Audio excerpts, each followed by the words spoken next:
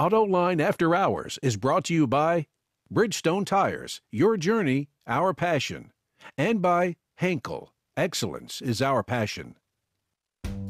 This is Autoline After Hours with John McElroy, episode 285 for May 1st, 2015. FCA's Santa Claus shares some of his Easter eggs. Watch Autoline After Hours live at Autoline.tv every Thursday at 3 p.m. Eastern Time. That's 12 p.m. Pacific or 19 hours GMT. You can subscribe to this podcast for free by searching for Autoline in iTunes, Stitcher, or YouTube. Well, Gary, we find ourselves here yet again. We do, John, and I thought it was interesting to see that on Autoline Daily today you had the HRV, and remember we were on that program several months ago, and you couldn't talk about it until today. Right. And earlier this week I was on the Honda Pilot program, and I can't speak about that for several weeks. So, yeah, funny how these things happen. I think they had problems at the plant. I've never had an automaker ask us to sit on information for 2 months. So it's we can get into Small that world. later in the show. We got to let everybody know we got Drew Winter from Ward's Auto World with us. Drew, great to have be you here. And we got to let them know our special guest too is Klaus Busse, head of all interior design at FCA USA, formerly known as the Chrysler Group. But Klaus, great having you back. Thanks for having me. Thanks. Always fun being here. Yeah, and you know, Ward's does this great interiors design show too, so we especially wanted Drew here on the show. Yeah, it's great to be here. Wow, with that. how do we grill? How do we get all the great information out of Klaus? Right. So, Klaus, how long have you been doing this? I mean, we've known each other for years now, it seems. Yes. And this is actually, I know you have your 300th show coming up, my 10th year. So on July 1st, it'll be exactly 10 years at Chrysler, Daimler Chrysler, now FCA. wow. It's been a long, good, rewarding journey, but it felt like it was just a couple of years. Crazy how time flies. Hey, I just noticed right now you got a Hellcat T-shirt. Well, yeah, it's my favorite T-shirt here. That right? is the cool. But you can't buy those, right? It was only the Hellcat team that got those. Yeah, the launch team shirt. Yeah, it's a cool shirt. It's actually one of these really nice. You know, sometimes you get these shirts and they go into the cupboard. This is a cool shirt. And I just love the graphic of the Hellcat on it. I would buy that shirt. I'm not big into T-shirts. No. We're going to do an after-show jersey swap? Yeah. Keep your shirt on, Klaus. Yeah. All right, so everybody talks about the Hellcat in terms of the engine. Did you guys do something special on the interior? Well, the interior is not different to the SRT standard interior. You get a Hellcat logo, but that's about it. No, the interior is standard throughout. The Hellcat is really classified by the performance, by the engine, and then some body parts that provide that extra cooling. Except there is something special on the interior, and that's on the infotainment screen. You can call up all different kinds of performance parameters. That is correct, and that. but that is already available for the SRT package. So once you go into the SRT world, Here, we got it up on the screen. there you go, there. and this is actually pretty cool because we now see us really putting Uconnect to use. We just yesterday picked up another award from a different outlet calling Uconnect Infotainment System of the Year because it's ease of use, and we're now building on that, and we're creating these special pages for SRT. So the graphics are awesome. They're clean, they're big, they're easy to read. There's a lot of depth to them. Is that part of interior design? Absolutely. So everything you see here, all the graphics are done in my camp, in the user experience group.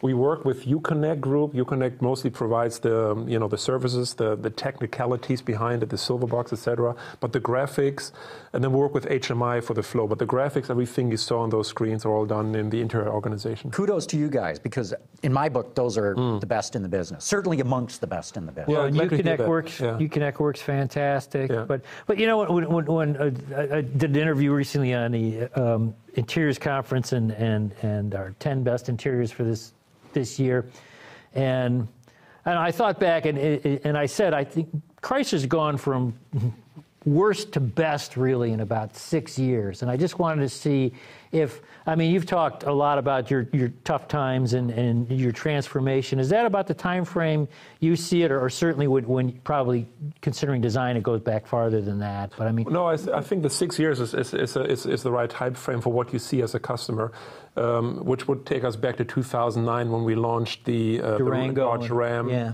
Durango came in 2010, but in 2009, late 2008, that's when the Dodge Ram came out. That was the first interior that really stood for what we try to do. But obviously, as you know, it takes 2+ years to develop. So the work started in 2005, 2006 with the launch of the Ram in 2008, and then since then, the products that you've seen.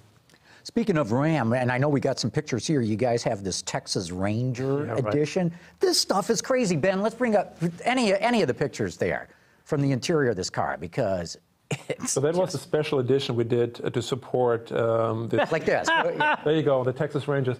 Now, this is a one-off vehicle that we've donated to the Texas Rangers to support what they do down there and help them raise money, because they're not really well funded, something that will probably be a surprise to a lot of people. Hold that one, Ben. Stay on that one a minute. What's this like? It looks like the sheriff's badge on the center of the console. That's exactly what it is. It's the Texas Rangers badge. This is like a solid aluminum piece that we milled out and put on there. But it looks somewhat tarnished, or it looks like it's been out on the range. The color and trim team did a fantastic job to actually weather the material, so it actually looks like it's been there around. But I don't know if you have an image also of the door. We have a real. There you go. Now this is special. This is a Mexican coin, and there's a lot of history with these coins. Are these real coins? This is a real coin that we bought off so eBay. Awesome. We bought those off eBay. 4 of them. I'm not going to tell you how much they were. Okay. So this is a one-off. This is a one-off vehicle. Okay. Genuine coins in there. But the relevance of that coin is when the Rangers came together as a group. And we're talking about 1960s when they came to this point where they felt like we got to find a way to identify ourselves out there, because there was no real dress code for them. There was no real uniform. They could wear what they want as long as they had their gun. So they one of the ladies, one of the wives of a Texas Ranger, she had like 40 of those coins at their home for whatever reason.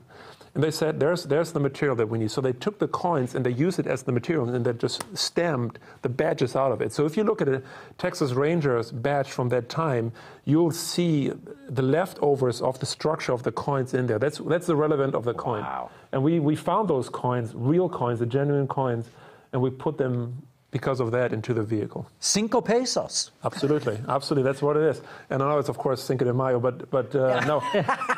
we did found the genuine coin. It has a historical relevance. We put it in the vehicle, and again, it's a one-off vehicle that our friends down there really appreciate us helping them. And then Ben, let's bring up those seats too, because there's some detail in the seats I want to get you to talk about that are just extra. Look at that. Yeah. So that was quite a nice breakthrough with the laser etching, and that is. Oh, is that what I was going to ask? Yes. It's not sewn. No. So this pattern that you see, there's laser etching. So you just carefully take off the top layer of the leather and reveal the secondary layer underneath it. And it's the kind of pattern that you might see in expensive cowboy boots. Exactly. Now here the good news is this is not just for the Texas Rangers. That is something that you can get in the Ram in the Longhorn edition. The top. So you can get that today. This you can get. Wow. The Texas Ranger badge is again a special. But this cool pattern on the seat, that is available to the customer. Yeah, and this is what we really noticed. I mean, what's changed so much in interior design, and particularly in trucks. And you look at just how the wood trim is done, and all the stitching, and the attention to detail that you never used to see this kind of stuff in a truck. And in fact, you never even saw it in a lot of cars or trucks that normal people could afford. And now you see all this the attention to detail, and the nice colors, and just the way everything lines up. I mean, it's just you look at this, and now you see with Chrysler's. They're focused on what they call the Easter eggs, where you have the little treats for people that you find. Right. It's just it's really fun to look at, and I think it's something that Chrysler has really created in the industry is making these little design details that are right. And I want to get into. I'm glad you raised that, Drew, because when you look at a Ram, whether it's a Longhorn or here the special one-off Texas Ranger, you can spend a lot of money on that. Yeah. So let's talk about the Jeep Renegade, and I know we got some pictures of that, because that's at the opposite end of the spectrum. And so, Ben, throw some pictures up there. Yeah, the Renegade is a special vehicle for many reasons. Number one, just like you say, it's on the opposite side of the financial scale, which makes our job so much more fascinating. I learned at my previous employer that it's so much easy to create a fantastic interior, have the coin. If you get the money, the funding, no problem. And that would be Mercedes, so for those of you who are... okay, I said that. And, but where we take a lot of pride is in our design studios, coming up with really cool, smart solutions that do not break the bank. Sometimes, yes, you have to add money if you want to have better leather. But there's a lot of cool solutions that just are good design and not financially expensive. And that's why we can do this what I think really cool interior for the Renegade. Well, you see things like, well, first of all, the chances and the risks that you take with colors, you don't see a lot of automakers doing, and we really have, they're really a treat to drive when you look at the Renegade and you see some of the different color combinations that you've had, the copper colored trim, aluminum trim. I don't even know I've ever seen that in a vehicle before, but it really works well with the way they matched it up with other stuff. And what was I going to say?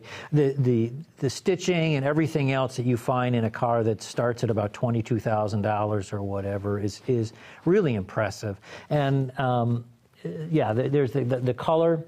Yeah, and you're just using accents. Yeah. And they really pop. Yeah, I mean, they do. bright colors They do. against dark ones, but that's, I'm sure, part of what you're talking about, We do right? have quite a variety of color offerings. Obviously, not all of them are as provocative as the one you saw here.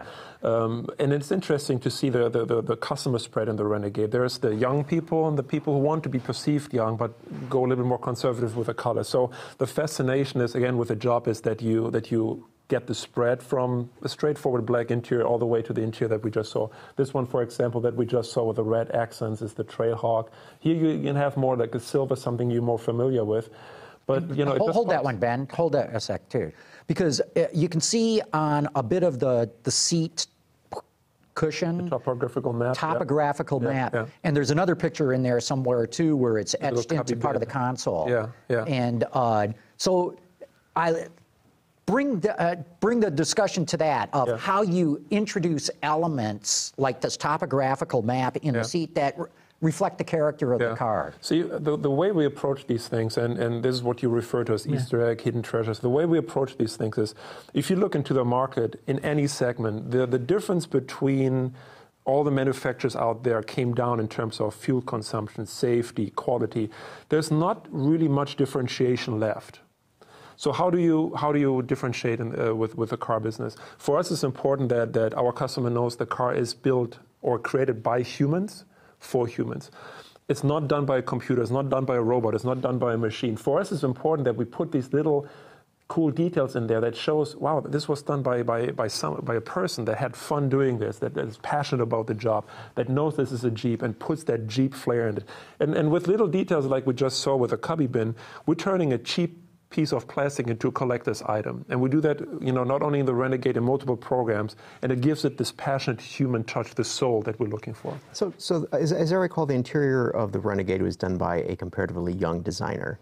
Yes, that is true.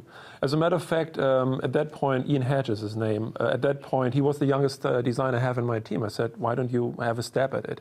And we have a very, very small design team. I'm not at the luxury to say, hey, 20 designers, you go into competition. You know, we almost have to handpick who we think can do it. And we also, because we're so small, we also had to rely on getting everyone up to speed very quickly. Everyone is capable of doing a production design. So I could go to him and say, you know what, I think this is you. Why don't you try it? And he came up with this really cool work of art. Especially when you look at some of the sketches he did on the way to get to this, there's some really intriguing stuff. Oh, you know, is it his youth that manifests itself in many of the details that Drew was talking about in terms of the colors and the textures and the material surfaces and so on? There's a little bit of everything. See, yes, I do, you know, light the fuse a little bit when it comes to certain things. But it's really, see, the team is, this is not 2005 anymore, where whether it was Ralph, myself, or whoever else in the leadership, had to like, come on, guys, push the team. Now they're pulling us. We're like, whoa, hang on, guys. It's like, this might be a little bit too crazy. The team has really come around. You've seen that transition from a losing team to a potentially winning team where the guys have earned the self-confidence and the respect that again feeds that self-confidence. So you see a lot of these ideas. And I can't wait for the next round of programs to come out because it's gonna get even better, even I can't say crazier because that's the wrong word, but more fascinating with yet what they're creating. I'm just blown away. I'm amazed. Every day I come to work about the creativity I find in the studio. Absolutely. Yeah, can you show a picture of the instrument cluster, a close-up of that? I just want Can you go back to that, Ben, on the Renegade, the instrument cluster? Yeah, so what you're pointing out is that splash, right? Yeah. So I don't know if you can see it there, yeah. The tachometer. That's on the tach is the splash, it's a little red splash. There it is. You can see it better. Oh, yeah. And that is now in the PR material, in the public relation materials, it says politically correct, it's a mud splash. But reality is this is a paintball splash. And what we did is, because we do like hang out as a team, we party together, we work and play together. And we went and played paintball, and sure enough, I was hit on a mask. And the designer thought, that's kind of cool. Nothing like shooting your boss. Right, that can't be, So the next day, he puts the paintball splash on there. And I could have sworn it would not make the committees and the reviews and the this and that. And because this is something you can quickly change last second, it's just a print, right? It would not make production. I could have sworn my salary on it. And here we have it, which also speaks for two things. The company at large is having fun and letting us get away with a lot of things, but also shows how much responsibility we care. We cannot just do crazy things and call on the company to catch it and protect us. We have a high responsibility of making sure we don't do too crazy things. But this was on the right side of the line. So let's go to the opposite of crazy. And Ben, let's bring up some of those pictures of the interior of the 300. Because instead of being wild and crazy and out there, very elegant. Not subdued, but very tasteful, very elegant. So let's start talking about the steering wheel. You've done this white insert. That's an option, I believe. And God, does that make the interior pop? Yeah. So, I agree. This is the other side of the spectrum. And that is one of the fascinating side of our job because, if we control so many brands, that means there's a room for every idea. It's not that we only have Jeep to worry about and someone might come up with this idea for a steering wheel and you say, no, it can't be in a Jeep. But there's an idea, but sometimes you have to put the idea on a shelf and then you can use it in a vehicle like the Chrysler 300. And for us, it was important to bring back the great American sedan. And quite honestly, the 300 is the car that I came to the U.S. From the European perspective, that was the car. It was just so amazingly cool. That made me come here. And now to be able to work on it and elevate it with these color combinations, there was something really, really fun. So you mentioned earlier this is no longer 2005. What changed? Well, in 2005 and then 2005, 2006, number one, we had to go from, you called it worst to best. I don't know if we were the worst, and I don't know if we're the best, but from the extremes, we had to convince the company to trust us. And that's twofold. First, yes, we have to ask for some money. And on the first program, they're like, really, can you do it better than your predecessors? You also asked for money, but didn't, I don't know if we got the return. But you have to create a trust basis and a respect basis in the company, which we now enjoy. I think we can fairly say there's a level of trust and respect towards design, but also from us towards engineering and manufacturing. There's a friendship. The bankruptcy was a catalyst, certainly, because suddenly only those people hang back who believe in the company and were hanging back who were believing in what we were cooking at that time. The 300, the Charger, the Durango, the Grand Cherokee, those programs were all underway while we were going through bankruptcy. So only those people who believe in the company stayed back. And it was a very small company. And at that time, we created the family that we're now still enjoying. And now one of my biggest tasks is when I hire someone that I make sure they fit this culture and we don't get a subculture. That's a great point, that you don't get a subculture. That can be hard to avoid. I only hire individual, maximum 2 people at a time. I will not hire more than 2 individuals at the time, because the risk is, oh, we're the new guys, so let's hang out together, and the guys going to get together to the sundry shop, they're going to hang out in the evenings. We want to make sure that we use individuals, we hire them individually, 1 or 2 at a time, to make sure they have no other choice but be infiltrated by what I believe is a great culture that we have. And the culture is probably the most important asset that we have. The work creates itself. You were asking me about, do I have to inspire people? The Easter egg, it comes out of this wonderful culture that we were able to create under Ralph Gill's leadership. Mm-hmm. So, you mentioned the 300, and presumably when you saw the 300, you saw the exterior of that car and said, wow, that is really something. What was the catalyst for interior design to elevate as high as it did, certainly within your organization? It's difficult to say. If I take the RAM as an example, which was that first program that I was assigned to back in 2005, 2006, there were a couple of things that now in hindsight you think, like, why would we have done it like that? It could be the color choice, it could be the shapes. Let's take one example, and then I want to get away from that time, because I just want to forget that time, to be honest. I think the company wants to move on too. Well, actually, we're coming up to a break. There you so go. Why don't we take a quick break? Forget the question. We can come back to this thought, because we got to pay some bills here, and we've got to give a shout out to our great friends at Bridgestone.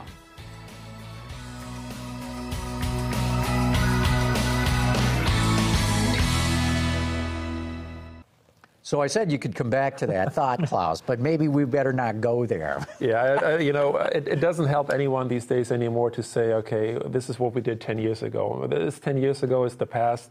We're happily, I think we're ready to look in the future. I think we have a team that we can be very proud of, an organization, support from management. The stars are aligning currently, so that's good. Does that help attract the talent that you want? Do you have trouble attracting young talent? No, not at all, actually. I think we went from a well, now I'm going to go back 10 years ago. We went from a phase where you had to think twice whether you want to put that company needle into your jacket on an auto show, and you were proud of who you represented, to like, wow, you guys at Jeep, you kicking ass, or Chrysler, or whatever badge you were wearing that day, or SRT, Ram, all of them. And people really, the word in the design community has spread about, number one, the work we do, and number two, the culture that we have. It's a very small community. And the best testimony to it is the turnover rate. I can't really think about having lost anyone throughout those 5 years, maybe 1 or 2 people, or 10 years, I should say, 1 or 2 people for family reasons, that someone moved and they, whatever.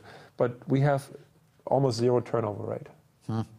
That's pretty unusual. It is, and we're very proud of that, And do you, when you look at your competitors, whether they're domestic or international competitors, what are the things that you look for and you say to yourself, we've got to get that? Yeah, you know what? It's a fascinating question, because certainly I could have given you a whole laundry list 5-6 years ago. And now I just got back from the Shanghai Auto Show, or whether it's Geneva or any of the auto shows. And there's still things where I think, yeah, that's a cool idea. That's a cool idea. But overall, I think in our segment, which is important to understand, you can always go and look at the Germans or some other brands and say, wow, they got this and they got that. But in the segments we're playing, I think we're doing really good. Now the dangerous part is not to be arrogant and rest on our laurels. And I think the Chrysler 300 that we just talked about is a good example, because the Chrysler 300, the previous model, was already award-winning, according to Ward. Yeah. And yet, we did not rest on our laurels. We said, you know what? We got this cool new technology, the rotary E-shifter, the next generation U-Connect, plus the 7-inch cluster, plus all these cool ideas with materials and colors. Let's upgrade the car, even though it's already award-winning. And I think that is what the motivation comes out of ourselves now. It's not so much the competition anymore. It's trying to constantly up the game. See, the winning the awards is a fascinating thing. I can tell you, we're not designing cars to win awards. We're always designing cars for the customer. The award winning seems to be a nice side effect, but at the same time, they put pressure on you, because you think like, man, if I go back, this is the 5th year now, or in 5 years we've won 9 awards, and that is quite a burden. because now it's like, what happened if we don't win an award, right? So suddenly you think about that. But again, the motivation comes out of the internal drive for success and to do the best for our customer. And believe me, there's a whole list of things, regardless of competition, that we want to get better at. So it's my view that automakers do some of their best work when their backs are to the wall. I mean, I think we've seen that a lot with certainly with Detroit automakers, where they're just on the brink, and wow, then everybody is really, really scared, and suddenly management now is willing to try anything because they're staring at the abyss, and then suddenly, wow, we see some fantastic cars come out. I mean, with Chrysler going back a couple generations with cab forward design or whatever, a lot of innovation comes through that. And it seems like so many organizations, then when things are going good, people get more comfortable. Sometimes that's when innovation slides off. Do you worry about that as Chrysler's going through a pretty good period now? It's a very, very fair question, and I can relate to that question, but I can tell you with all my conviction here, you will not see that happen in our place. Absolutely zero happen. If that's going to happen, that's the first day I'm going to say, okay, that's it, I'm going to go. Same with Ralph, same with the whole management team. I think we are children of that. The bankruptcy has left such a lasting impression on me and Ralph and the whole team. You will not see that happen. Absolutely not. So when you have people that you're bringing in to work on interior designs, are these people who are necessarily auto people, or are you looking at people who are interested in fashion or materials or consumer electronics? Yeah. See, my group consists of all of the above, actually, and that makes my job and my team's job so fascinating. Yes, we have the standard CCS graduate here from downtown Detroit, the automotive designer, interior, exterior. We have fashion people. And now with user experience playing a more and more important role, you got to look to a totally different set of schools and people to hire. So the diversity in the group is immense, not only from the skill set, but their backgrounds. They're if you look at the interior group, the diversity is almost mind-blowing, which again makes it so strong, because you really have people from all groups of the society, which is really fascinating. So we've got some questions and comments coming in from our viewers. Smooth says, now that you got more ability, please look into swivel bucket seats. Yeah, it's a good point. See, the whole industry is looking at swivel seats because we're all thinking about that self-driving car and what you're going to do when the car is actually driving itself. Do you want to turn around the seat? We have some experience with that because we had on a previous generation minivan, we did have second row swivel seats. Swivel and go. Swivel and go, correct. Now, the reality of the matter is to turn a seat around while you're driving requires tons of space, because the backrest is reclined. You have your legs plus the whole body, so that the footprint of the seat would be too much to be achievable in a standard footprint car. So it comes with a lot of but there were some swivels in the past, going even back to the 1960s, that would only turn halfway, so you could get in and out of a car. Yes, that's correct. And I know we deal with a lot of suppliers. There's half swivel or quarter swivel, but everyone came to the conclusion right now, unless you have a bus, the swivel seat really is something tough to master, just because of the real estate you need. And today too, with safety standards, it's a whole lot tougher. You have to have so much structure in the seat. But that's something we already mastered with the minivan. It had integrated seat belts. The structure was sturdy enough. No, it really comes down to the footprint that you require to actually swivel that thing around. Wow. Johnson Controls actually for a seating supplier for actually soon to be ex-seating supplier showed off a concept at the last North American Auto Show that where they swiveled like 16 degrees, something like that. Yeah, okay. There's a little bit of that, so you have that conversation, but it doesn't fully swivel for the same reason, because you couldn't have the real estate. James Crabtree tweeted in to know, what are your thoughts about the i3 BMW? And he's asking, I think, because last week we had Sandy Monroe, who did a big teardown of the i3. No, both i3 and i8 have my utmost respect for many, many reasons. A car like that cannot be done as an afterthought, like, hey, let's do something like this for the next auto show. That is a testimony of a long-range plan. They must have started that thought process at least 10 years ago. And BMW has my highest respect for that. In terms of the exterior design, I personally like it. I just saw a couple of them on the road in Los Angeles. The interior is interesting. I'm going to leave it there because they do experiment with some colors that, sorry, not colors, materials mostly, that you will have to think once or twice about, you know, does it fit the character of the car? Is it pleasant? Is it attractive? You know, but the car as a concept has my highest respect. Yeah, Klaus is being nice, but the i3 actually made it on our 10 best interiors list as well, and we really liked it. It is, but the materials, a lot of them have recycled content in them, and there are surfaces and things like that that some people won't like. But it's just the concept is fabulous. Are there materials that are not generally used in the auto industry that you think should be used? Other materials. I know Mercedes back in the day, we played with stone. And we I thought it looked cool. Yeah, we went away. I don't think there is, because if there is, believe me, we're working on getting it in there, and I'm going to tell you what that is then. So, no, I think the stuff that's missing we will have. The stuff that's not missing we'll not do. So. But I mean, it always surprises me the extent to which now leather has become such a big material. Leather is an interesting topic, you know. I'm going to use maybe 30 seconds of your time to talk about that quickly here, because leather is actually not that superior material. That there's better materials out there. We talked behind the wall. We talked about a bit of Louis Vuitton earlier, right? And we know Louis Vuitton is not leather, and yet it is a good material. There's so many synthetic materials that are out there that are superior to leather. You know, no one wants it to wrinkle. No one wants it to lose color.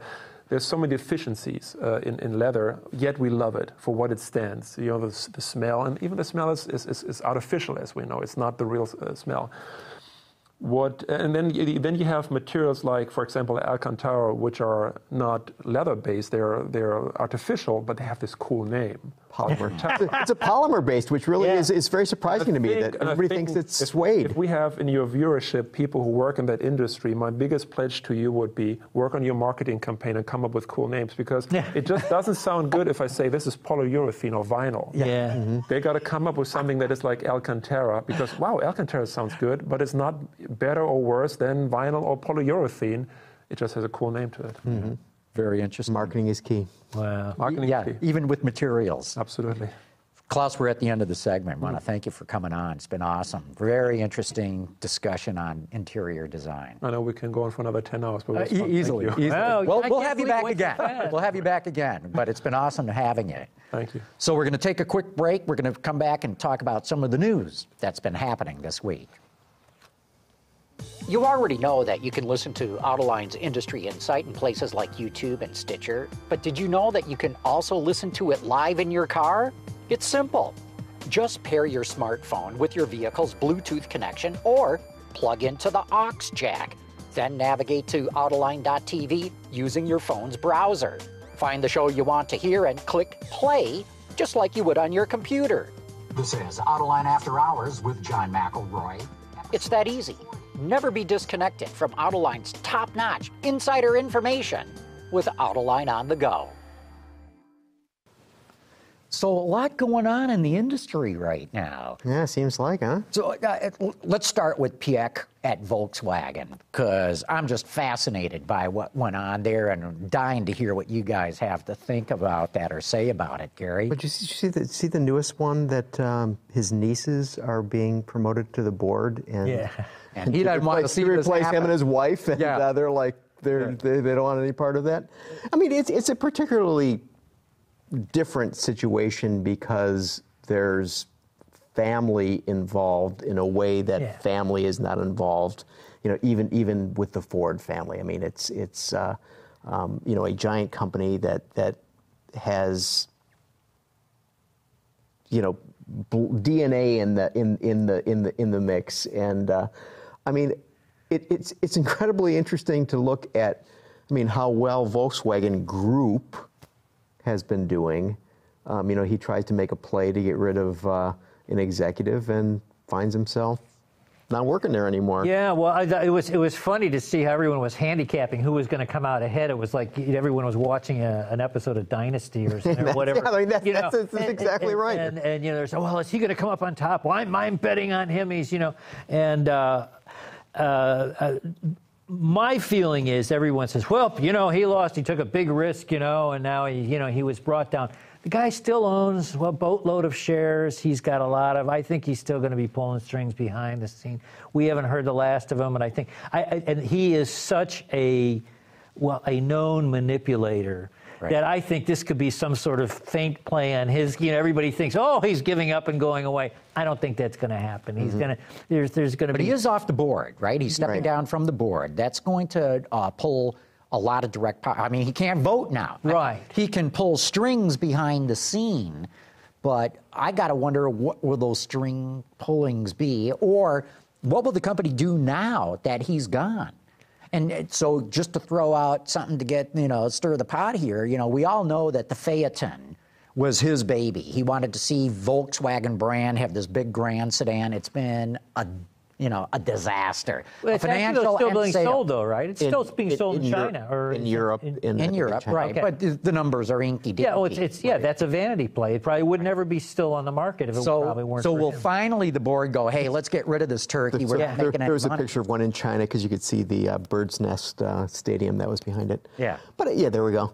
But you think about it. I mean, the money that Volkswagen Group is making, they're making money on Audi, they're making money on Bentley and Porsche. And Porsche especially, yeah. And so... Commercial trucks, too, by the way. Right. So you think about it, I mean, a Phaeton, who's even going to notice, right? I mean, you make it, you put it out there. Let's say you've lost $1 billion on that program. It's probably even more than that, by the way. Couldn't Volkswagen of America really use $1 billion right now in marketing and incentives, in product? And so I hear what you're saying is like, that's kind of a drop in the bucket when you look at but man, VWOA could use that money last year, 2 years ago. But I mean, is the underpinnings of the Phaeton used as an Audi? Is it an A8 maybe, A6? Yeah, I believe it is part of the A8. So, the vaunted MQB, I mean, no problem. I mean, it's those engineering costs are being absorbed, no problem. But they built that whole special factory, the glass factory for it in Dresden, and they spent a lot of money on it. I don't think that would have been okayed by any board that wasn't, totally controlled by somebody. But and then particularly you look at the dealership angle where you were asking people paying, Mercedes S-Class money to go to a Volkswagen dealership. Right. They just aren't. The dealers just could not deliver the buying experience or anything else. The other one I wonder about is Seat, their Spanish brand. Has been a perennial money loser. Although I did see they turned a profit in the first quarter of this year. But before I saw that, when the results came out yesterday, that's what I was also wondering. Would a new board say, let's just kill it. We're not making money on this, and let's just cut our losses and put all that money into bolstering up the other brands. Okay, but don't executives like to have many, many brands because this just seems to indicate to them that they're more powerful? They have Seat and they have Skoda. They have 2 entry-level brands, and now they're starting some other 3rd entry-level brand in China. I mean, how many entry-level brands? Well, so you have one in Western Europe, you have one in Eastern Europe. I mean, come on, But it's making money, so I mean, it's maybe a lower priority. I think the biggest mystery about Volkswagen to me, and it's been there for forever, is how can it be so successful in every market of the world except pretty much the U.S.? Somehow it just doesn't do well in the U.S. I guess the short answer is trucks. They don't, they're not. But I wonder if it's trucks so much, or is that, okay, if we've all been to Germany and you talk to Germans, and Germans are going to buy German cars, right? I mean, they're going to buy German cars just regardless. They don't care what else is out there. And I think that over the years in a place like the United States, we become more comfortable with buying European cars, with buying Asian cars, with buying American cars. We're more inclusive in terms of what we're going to buy. So as a result of that, you've got really serious competition among, General Motors wants to best Toyota, and Toyota wants to best General Motors, and Ford wants to beat so-and-so, and so you have really strong competition that Volkswagen doesn't face anywhere else in the world, basically, right?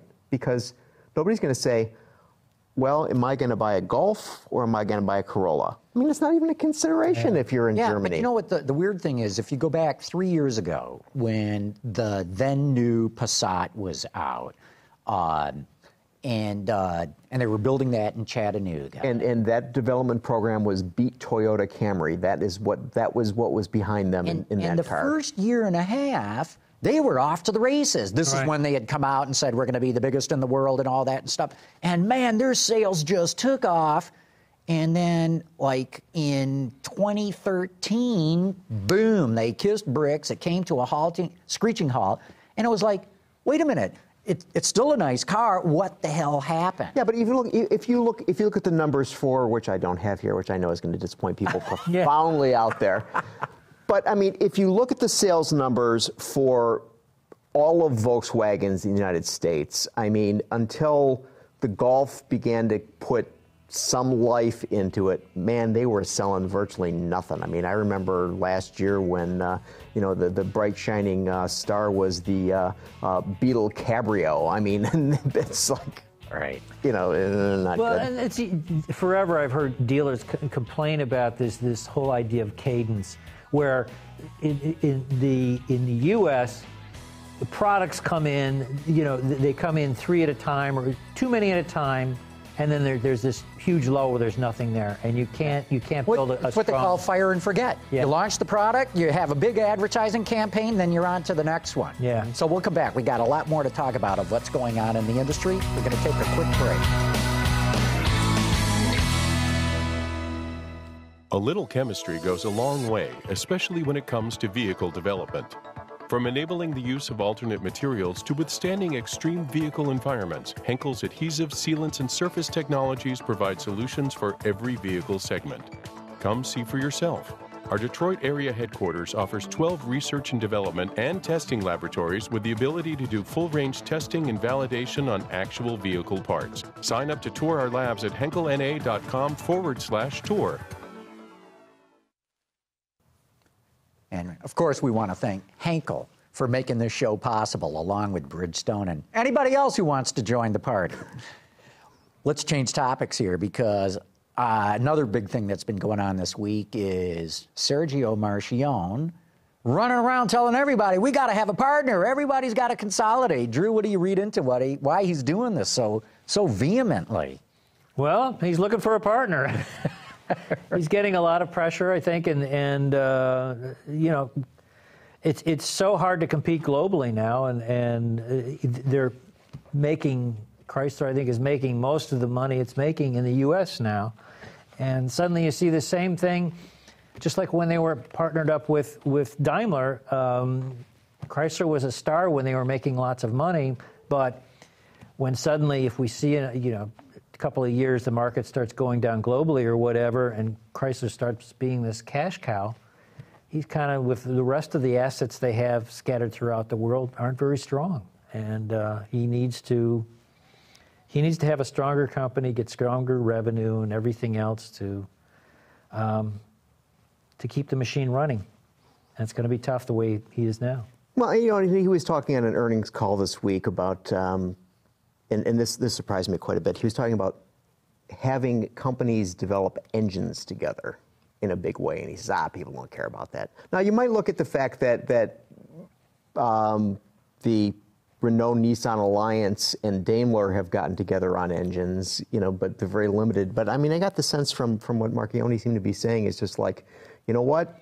If they can't see it, smell it, or touch it, screw it. We're gonna have that be done by someone else, and that will be a partner with us. And that might be a exaggeration of the situation, but he was talking about the amount of money that is being burned in product development by every company on an ongoing basis, and he's saying this is just not sustainable. Therefore, you have to have companies get together in this development and save some of that money. Well, and he's looking at carbon standards that are looking tougher and tougher going out. Only maybe one product cycle now. If we get to about 2018, especially 2022, both in the U.S. and globally, the development for powertrains are getting really, really expensive. Mm-hmm. And but the thing is, we are seeing, automakers combining resources on the really risky stuff like fuel cells, and then they've done lots of powertrain collaborations before on the risky GM stuff. and Chrysler have done transmissions,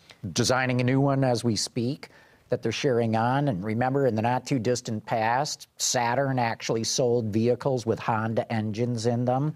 And so, but that was unbadged, and those red lines were not told. That was not. Well, GM never made a big deal that they had Honda engine, but I got to believe at the dealership, the salesperson would have said, that's got a Honda engine in it. Right.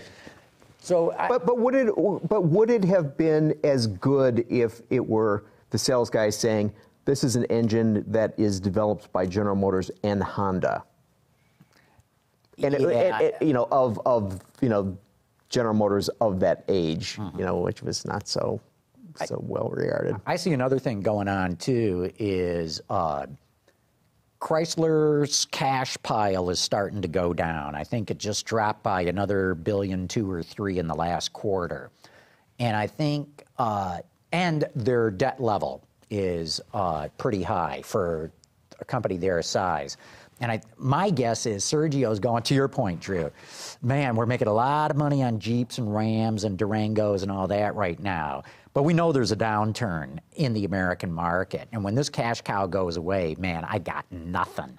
And I got to pour billions into trying to build Alfa Romeo up into something. At the same time, I got to spend even more billions keeping my other lines going.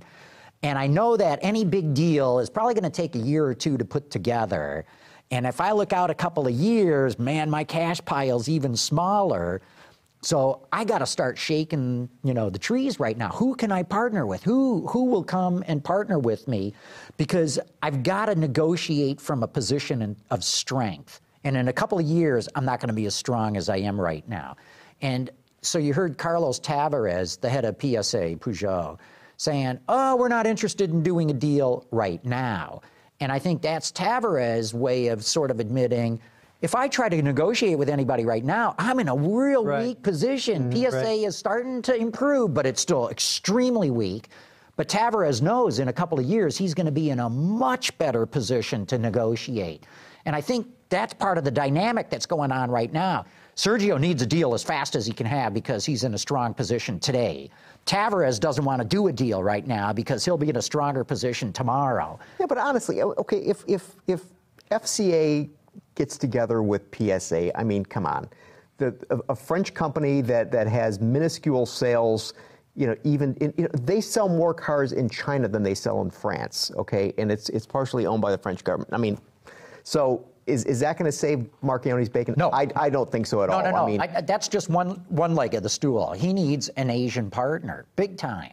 He needs somebody in China right now. Well, but PSA can take care of that. I mean, they're building plants there, and they're doing the DS line there. It's doing very well. But even better, I still think going after somebody like Great Wall or Geely or even BYD. But wouldn't they go after him? I mean, why not? I think he'd do it. Isn't this going to be that FCA would be absorbed by somebody rather than it doing the absorbing? Yes, absolutely. Who's ever got the most cash is going to win. And I think some of this is simply job security for Sergio because, we all know he's this, this incredible workaholic. I think it's a retirement plan. He talks about retiring, but he really doesn't want to retire. He wants to do some big, huge deal that's going to take a few years. Well, he does the deal, and then he's like, and now I'll retire. Well, you got to think about his legacy, no question about it. And look, the guy is made bucket loads of money. He can walk away from this afternoon and say, I'm sick and tired of it. But he doesn't want to get pushed out, I just think part of this is he still wants to be on top for a while. And if he does some big, huge deal, that'll keep him busy for a good many years. Well, we got to talk about some product. I mean, Cadillac announcing the CTS-V yesterday. In fact, I think that's pretty significant. What these guys are really throwing down, that they're going to win the horsepower war against the likes of Mercedes and BMW. I think that's pretty risky play that Denyshin is doing there with coming out with the 6.2 liter supercharged V8 that is going to be producing 640 horsepower. I mean, that's some big stuff that they're doing there. Serious power, and so they've got the ATS-V, and so I started looking to see the power to weight ratio, which is a good way of looking at cars, and so the regular ATS coupe with a 3.6 liter V8 that has 320 horsepower weighs 3,418 pounds. So it has a power weight ratio of 0.093. So stated the other, how many pounds per horsepower? Do you know? I didn't figure that one out. Because that's the only way I know how it works. Right. But just look at it this way. So a higher number is better. So if you look at the ATS-V, it weighs 3,700 pounds, right? It weighs more than the ATS coupe, and I thought, wow, that's strange. So I contacted Cadillac and said, why does it weigh more? And they said, well, we had to beef the car up because of the demands. It's got some big bracing, that are being put on it, and that accounts. So we took as much weight out of it as we could, but we had to add weight. So anyway, so it's got 464 horsepower. Okay, so it's got a 0.125. Okay, not the normal one, 0.093. Yeah. This one, 1.125. Okay, so now we've gone way up. So then you look at the regular CTS with a 3.6 liter engine. Okay, it weighs 3,952 pounds and produces 420 horsepower. So that's 0.10. Okay, so that's a little bit less than the ATS-V, but it's a hell of a lot more than an ATS. Now you look at the CTS-V. Okay. 4,145 horsepower, pounds. Yeah. Can you imagine if you have a car with 4,100? I can't imagine. Yeah. Okay.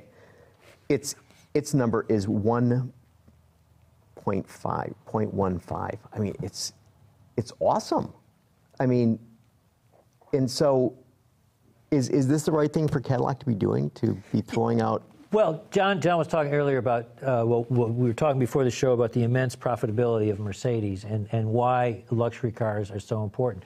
If you take, I'm sure, the luxury divisions of or the performance units, AMG at Mercedes and the others, performance units, their profit margins, I'm sure, is even higher. They are. And that's where it's a key. I think performance is really key, even in this era where we're looking at such tough fuel economy.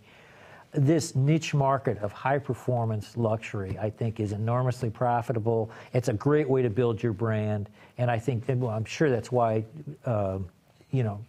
Cadillac is doing this, and it's maybe even a faster way rather than trying to out-luxury Mercedes or whatever.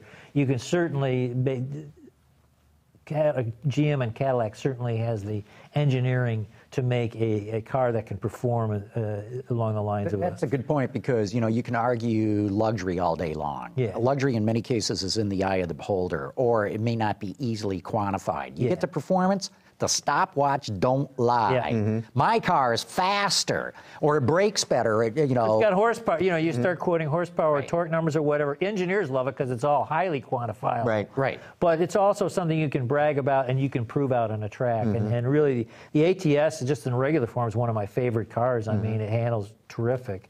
Nonetheless, I think Gary raises a really good point. Is this the proper route to go? I would say yes, because in addition to profits, it engenders a lot of brand loyalty. The AMG, the M, the S, the V, the F at Lexus, that generates a lot of brand loyalty.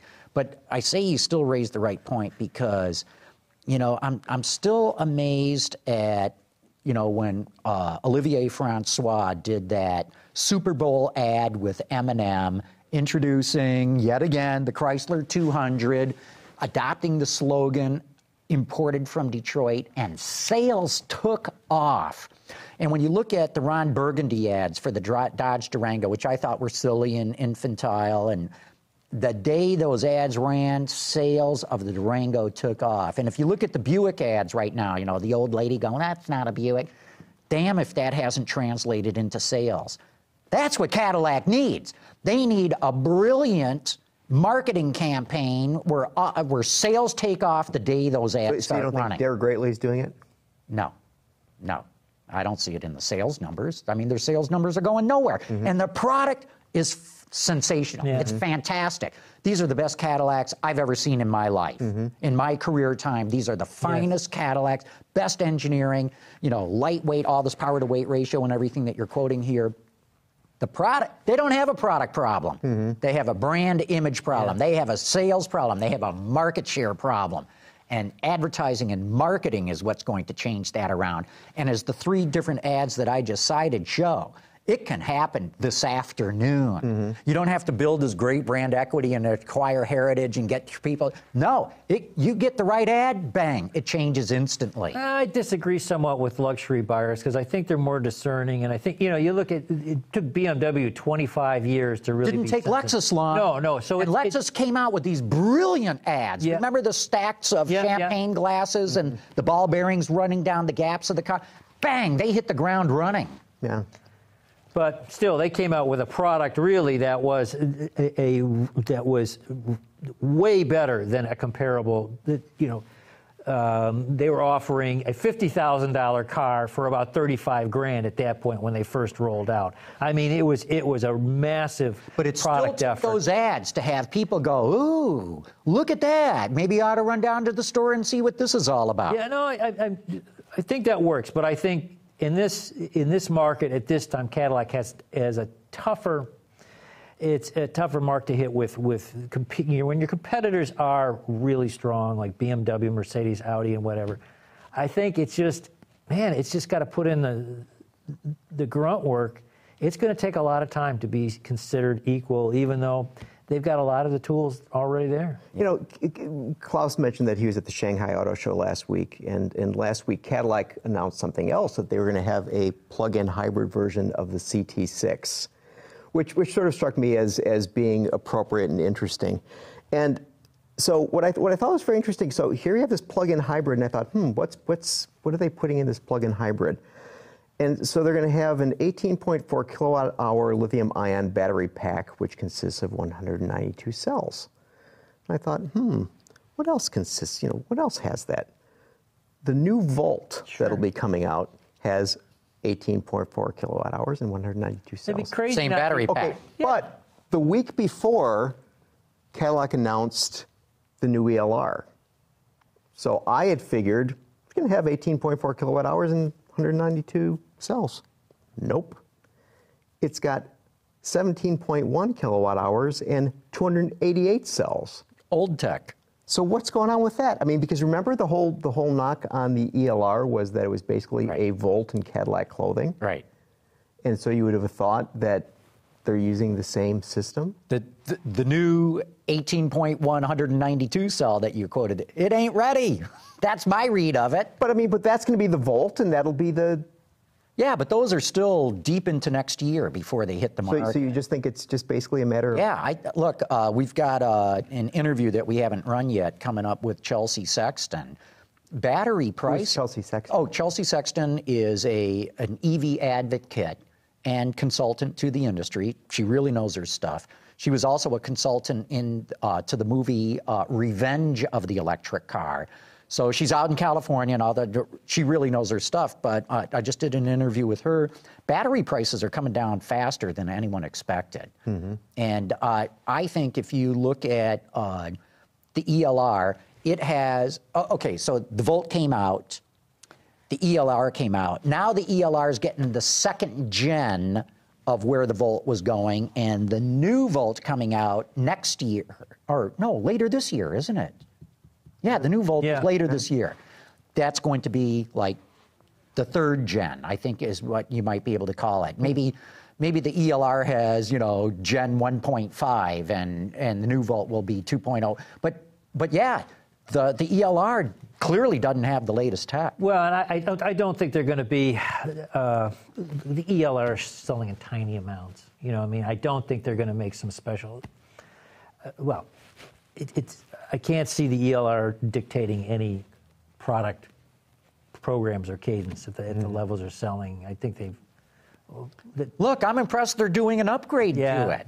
To your point, I mean, this thing's Deadsville, right? Yeah. It just isn't selling. I mean, I was just so trying the to think fact if they they're were going to selling it- upgrade it is actually, kudos to them. Yeah, because I mean, they're selling in. I was trying to think if it was in 2 digits or 3 digits. I mean, it's not been good. Right, but no plugins are selling in any volume. Yeah, actually, it depends on the i3 is. Well, I consider that an electric, not a plug-in. Well, because it's kind of both. You can get the range extender on it. Yeah, but so- everybody hates the range extender. Yeah, but until you need it. Right. But Yeah, we heard all about that last week. How right. the range extender is not a good idea. Right. Well, hey, we're at the top of the hour here. We ought to wrap this up, but cool having Klaus here. Yeah. Great guy. Yeah. And Your point, if it's a horsepower thing, that T-shirt he had on, the Hellcat, 707 horsepower, that even beats that new Cadillac. I know it. That's exactly. Look, everybody is stunned at the horsepower they pulled out of that Hellcat engine. Stunned. And as you guys know, it does more than 707. Yeah. And they've got a couple of other upgrades they're ready for. Well, yeah, and the thing that's real clear, they didn't just slap a supercharger on it, and that's what we did. I mean, they did a lot of work on that engine. Mm-hmm. It's quite an engineering achievement. Yeah. But I do want that T-shirt. Yeah, that's awesome. Yeah. Drew, thanks for coming on, man. Great having you here. It was good to be here. Good. And Gary, let's do it again next week. All right, we'll do that. Okay. So want all of you to join us again then. Autoline After Hours is brought to you by Bridgestone Tires, your journey, our passion, and by Henkel, excellence is our passion. Visit our website, Autoline.tv, where you can watch us live. Get your daily news fix with Autoline Daily and in-depth analysis and interviews with Autoline This Week. There's all that and much more at Autoline.tv.